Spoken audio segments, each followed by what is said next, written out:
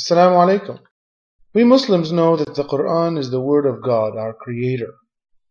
But how we should present it to non-Muslims to convince them of its origin is always a concern. In the second half of the previous century, some unusual developments took place, which had a thrilling effect on Muslims, as their deeply embedded faith was showered with fresh water by reinterpretations of some Quranic verses in the context of modern science. Muslims who were suffering from setbacks due to the technological gap with the West didn't dare to bring the Qur'an to educated Muslims. There is no human work prior to modern times that contains statements which were equally in advance of the state of knowledge at the time they appeared and which might be compared to the Quran. A non-Muslim scientist, Dr. Maurice, who was researching Egyptian mummies, for some reason decided he needed to know what the Qur'an says about Pharaoh and the preservation of his body. He became immersed in the Qur'an and its Arabic, which led to his research on the scientific correctness of the Qur'an. My studies, thanks to God, I was in a position to read the Quran without any preconceived idea. At the beginning, without at all a belief in the fact that the Quran might be the Word of God. In 1976, for the first time, in a lecture at the French Academy of Medicine in Paris, the word Quran appeared. He gave lectures on this topic and wrote a book explaining many of the verses of the Qur'an in the light of modern science. That book was received with enthusiasm among educated Muslims and served as a way to invite non-Muslims towards Islam. This paved the way to different conferences in several Islamic countries where leading scientists from different fields were called to examine scientific verses in the Qur'an. Some of those scientists were quite impressed, and some stayed indifferent, but most of them did say something about the Qur'an's scientific correctness. Allah sent His message to the world, the holy book of Qur'an. A light to shine for all mankind, a guide to teach us right from wrong. In a relatively few ayah is contained a rather comprehensive description of human development from the time of commingling of the gametes through organogenesis. No such distinct and complete record of human development, such as classification, terminology, and description, existed previously. In most, if not all instances, this description antedates by many centuries the recording of the various stages of human embryonic and fetal development recorded in the traditional scientific literature. A few of them accepted Islam. There is no God to worship except Allah. Muhammad, Rasul, Lula. Muhammad is messenger of Allah. Saying those verses had to have been of divine origin. We need research into the history of early Middle Eastern oral traditions to know whether... While others tried to explain away the existence of all these scientifically correct verses. The statements these scientists gave in favor of the Qur'an were published in the form of a video titled, "This is the Truth." The video further energized Muslims, and believers started re-examining the Qur'an themselves to search for more scientifically correct statements. The Qur'an deals with every aspect of knowledge that is related to human beings, as it is a revelation to guide all humans. That knowledge is to help us understand nature and its creator, and to humble us before Him. The history of Islam is full of incidents of believers bringing an aspect of the Qur'an to be examined by unbelievers. This time it was the scientific aspect, as the 20th century is clearly the century of scientific advancement. Recently there has been a wave of atheism. These atheists tried to meet those scientists who had publicly accepted the scientific value of the Qur'an and tried to convince them that what the Qur'an really stated wasn't scientific, but those scientists had been misguided by Muslims through twisted translations of the Qur'an.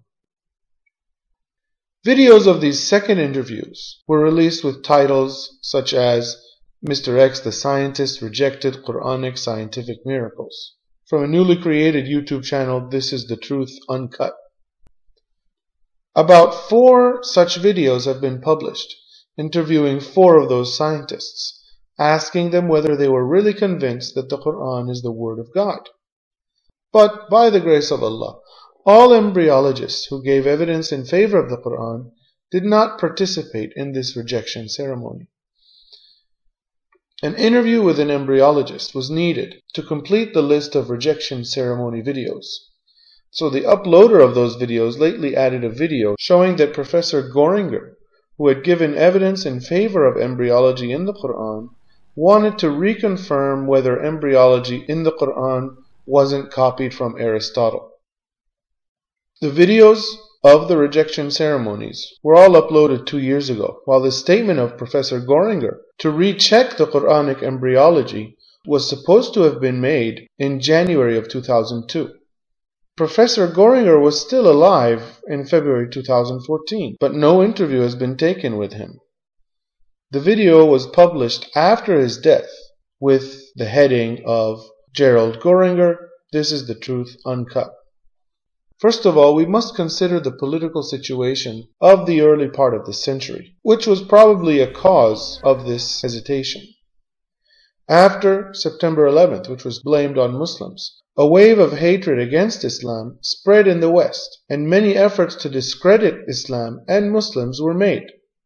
In January 2002, soon after 9/11, an article was published by the Wall Street Journal with the title, Western Scholars Play Key Role in Touting Science of the Qur'an. It referenced one scientist, Jolie Simpson, a church-going Presbyterian, who was regretting making statements confirming science in the Qur'an. In that same article, Professor Goringer was said to have asked to confirm that the Quranic embryology was not taken from Aristotle.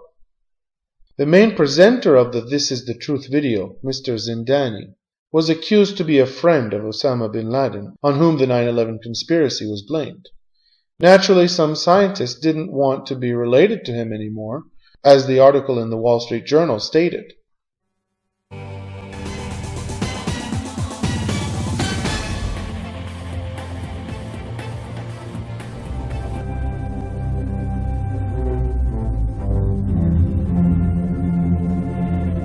There is another factor which might be a cause of these interviews. Muslims organize debates with Christians comparing science in the Qur'an and the Bible, and most of these scientists themselves were born Christian but might not have been practicing. About Professor Goringer's doubts that the embryology in the Qur'an might have been a copy of Aristotle's description, we should know that Aristotle made several mistakes, including describing the menstrual fluid as the primary material which was acted upon by semen to produce an embryo. Aristotle said, the action of the semen of the male in setting the female's secretion in the uterus is similar to that of rennet upon milk. Aristotle also held the belief that males are generated on the left-hand side of the womb and females on the right-hand side. The Qur'an did not borrow these mistakes. Aristotle, while proving the inferiority of women to men, stated that women have fewer teeth than men, thus revealing his ignorance of the fact that men and women have an equal number of teeth. No such ignorance or misconception has ever been shown in the Qur'an. For anyone interested in accepting the truth, this evidence is enough. So what we find as an end result is that Professor Goringer was impressed by embryology in the Qur'an, but he wanted to reaffirm that it was not taken from Aristotle. I'm sure he must have had access to Aristotelian descriptions of embryology during the last 12 years after he had this doubt. And he was free to change his mind if he was sure about it. But he only expressed doubts and stayed alive for 12 years without taking any further steps. This indicates that he didn't find it necessary to change his opinion. Ultimately, it's not important what individuals say. What is important is reality. The Qur'an stated correct embryological facts, and Aristotle naturally and understandably blundered on the subject. People claiming that the Qur'an borrowed from Aristotle must face the truth, that their blunders are worse than those of Aristotle. And while his blunders were defensible, theirs are not.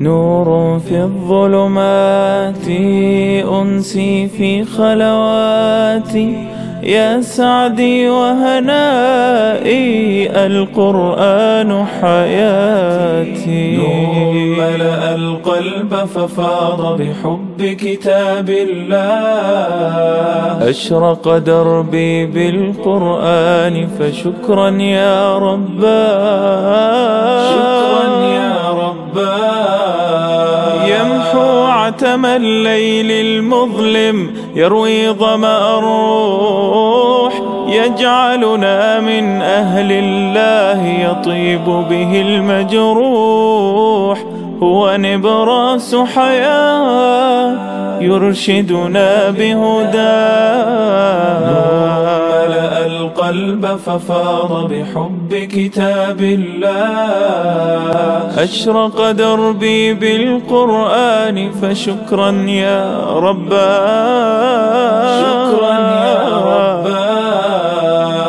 أشرق دربي بالقرآن فشكرا يا رباه شكرا يا رباه شكرا